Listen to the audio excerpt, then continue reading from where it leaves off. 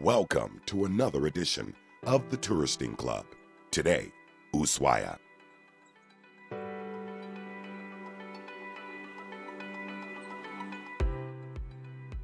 Where you can find a lighthouse at the end of the world, the train at the end of the world, and the tree at the end of the world is where Ushuaia, the Americas, and your vacations begin.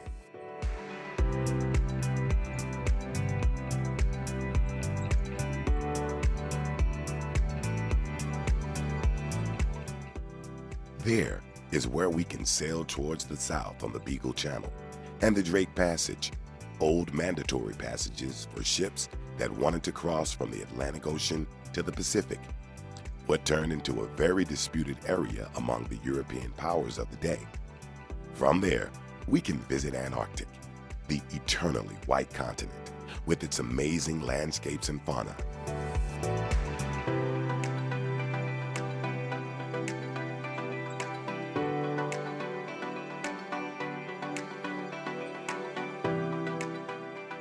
Or we can visit the penitentiary at the end of the world, an old prison that used to house some famous politicians. That's what earned the nickname of the Argentine Siberia.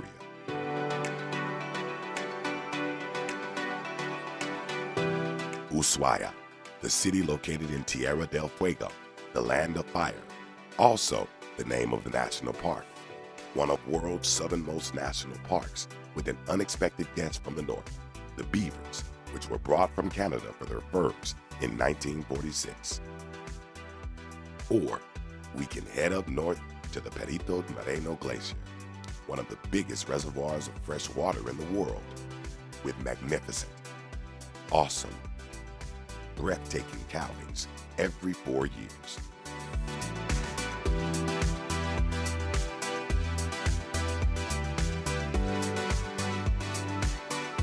Where you can ski at Cerro Castor during the Northern Hemisphere summer.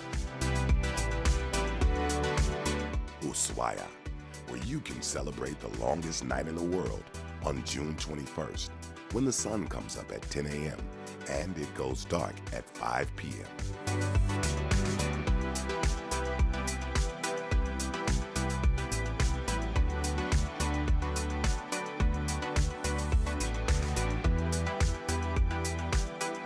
Ushuaia, that city you can enjoy during the summer or the winter.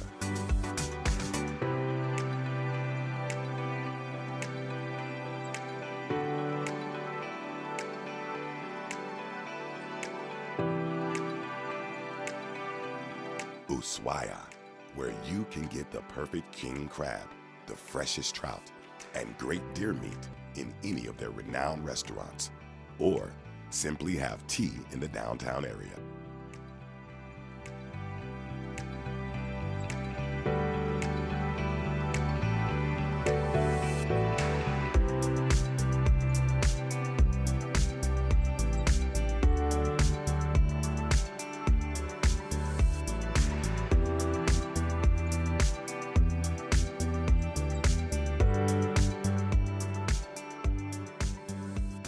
Ushuaia, because only those who dare to go to the end of the world deserve to gaze at the place where it all begins. Ushuaia.